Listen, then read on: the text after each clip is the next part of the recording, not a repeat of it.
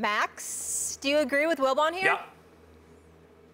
No. I mean, look, I understand his point. It seems insecure in some way or unnecessary. It's superfluous. Why promise? You always deliver. Wilbon's really crediting LeBron James, saying you don't have to do this. But two things. LeBron doesn't have to do things the way anyone else ever did them. He has to do things the way he wants to do them. Number one, maybe. So that's number one. And number two, it's a social media age. Michael Jordan, Wayne Gretzky, that's before the social media age. And generally, I think, basketball players enjoy a much more intimate relationship with their fans than football players do. There are fewer of them. They don't wear the helmets, the whole thing. The league is much more progressive in terms of its, or liberal in terms of its policy, in terms of how players interact with fans.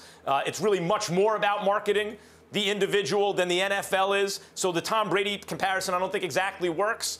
And furthermore, LeBron may feel that this is the way he gets himself motivated. He needs to put himself out there like that. And I don't think it's for any of us to, I mean, we can all have opinions about it, and Michael Wilbon has a lot of great opinions. That's why he's a TV star, the great Michael Wilbon. But LeBron James doesn't need to satisfy really anyone but himself. And if that's his process, and in the meantime he builds a large social media following that helps him as an entrepreneur, good for LeBron James. Well, that's what he's doing. Let's just call it what it is. He's building that. He has built that large contingent, and you know, it has served him well as an entrepreneur in the business world. There's no doubt about that. More power to him. We wish him nothing but the best. We know that by and large, LeBron is the sports iconic figure, is the premier sports iconic figure globally as far as I'm concerned. But that doesn't make him nauseating. That doesn't negate the fact that he's nauseating at times. Like, for example,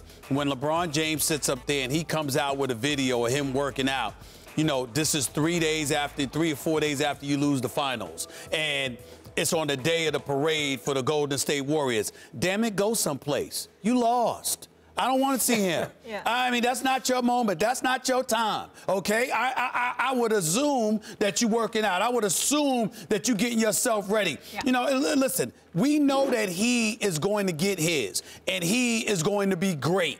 And he is going to be one of the greatest players in the world, if not the greatest player in the world. We get that, but damn, you lost, bro. And this is the 5th NBA Finals you've lost.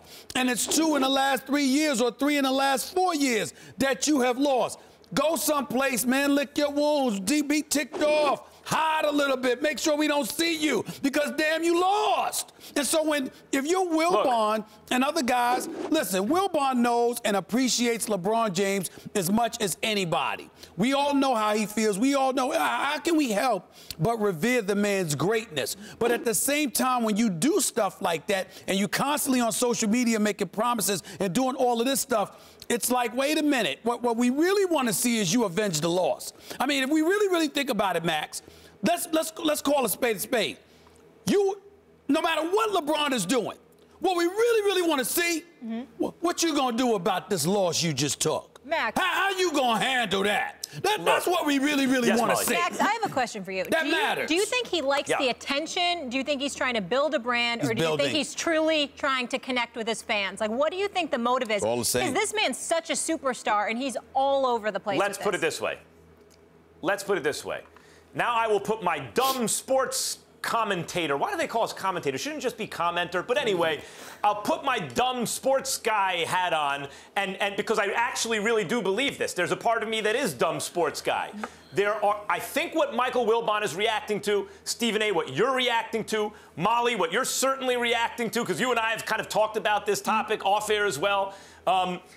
There is something people smell on LeBron that smells insecure. Yep. And we smell the same thing on A-Rod, right? Which is why Jeter could do no wrong. That's and not what I feel. There's always a little problem.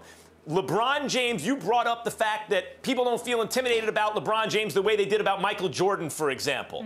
Michael Jordan, much more like Jeter that way. Like, he doesn't do stuff that seems insecure. There is something about LeBron that I will cop to as a LeBron fan. And just as an observer, that smells kind of the same way. Remember, A-Rod also upstaged the World Series at one time with comments. The same sort of thing, I do agree, is there. Maybe absent that thing, he'd be even greater.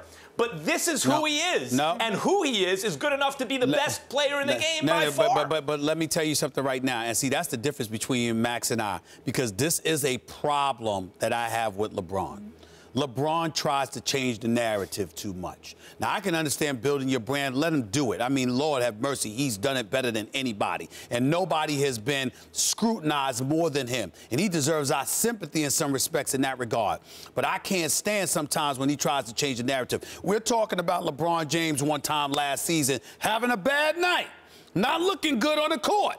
He brings up how he's a role model and what he's doing for kids. Who the hell said you didn't? Who implied that LeBron James isn't charitable, that he isn't great with his time, his money, his effort? Whoever questioned him about a man, a husband, a father? No one has ever said a critical word about him in any way regarding any of that stuff. But you can point out something that's devoid of in his game, and all of a sudden he brings up other things because he's very, very good at trying to control the narrative. And what I'm saying is, nah. No. Right now, you playing with Cleveland. Y'all got a roster that's 10 deep, probably, with 2 starting 5s. You needed a point guard, they gave it to you. You needed a shooting guard, they gave it to you. You needed this, and this. They gave it to you. What you gonna do? I know I appreciate everything else he's done. I truly do. But in the end, I want to know how you going to avenge this loss. That's you a just separate issue than what we were just talking about. Here we go. Stephen A. That's it. Hey, Stephen A.